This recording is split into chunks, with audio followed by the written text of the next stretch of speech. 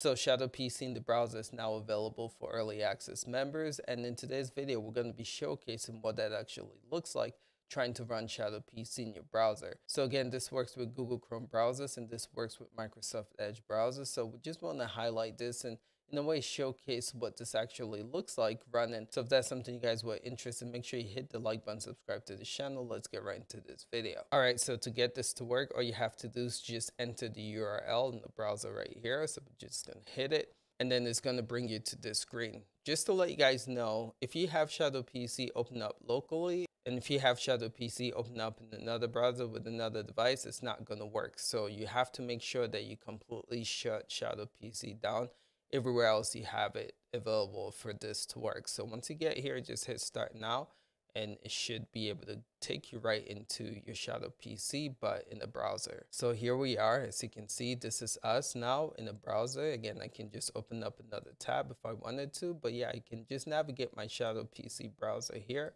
So if you go here, you have access to your command center here. You can go to full screen, go to home, all of that stuff. So if I want to open another browser here, I can just come here and do something like YouTube. As you'll see, I can go right back into it.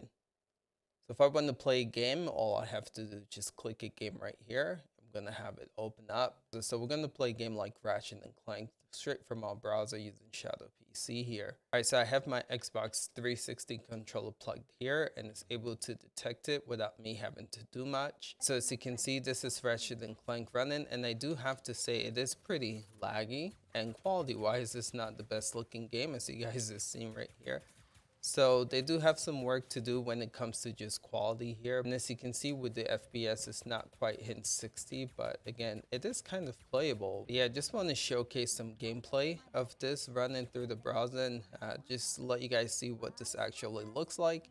It's pretty awesome that this is a possibility, and I think with time this is only going to get better and it's going to improve. Just thought I'll showcase this off to you guys and show you guys how this one works. Let me know if you guys have any thoughts, and again, if you guys were interested in getting Shadow PC and using this, it is early access, but it should be available for you guys here pretty soon. But yeah, we have links in the description. Take a look at it if you guys were interested in Shadow PC.